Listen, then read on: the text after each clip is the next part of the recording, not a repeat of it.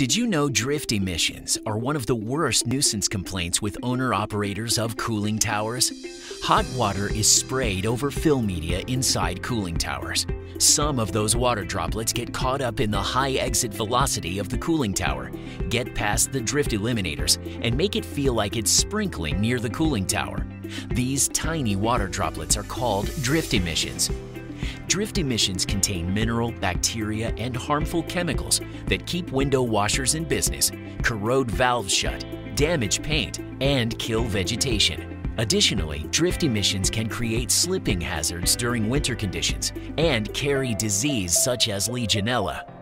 Drift emissions can even be classified as PM10 emissions by the EPA and be an important factor in environmental permitting for industrial plants. Even though it's a small fraction of the circulating water flow, a conventional 1,000-ton cooling tower that would support a larger building can routinely spray out over 200 gallons of these drift emissions daily. TowerTech turned the cooling tower industry upside down by placing its fans below the cooling tower.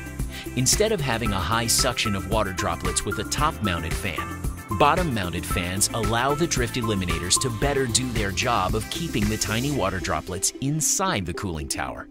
With a maximum drift rate 80 to 92% less than most of today's conventional designs, that means a lot less nuisance and maintenance, tangible water savings, greater environmental friendliness, and significantly improved public safety.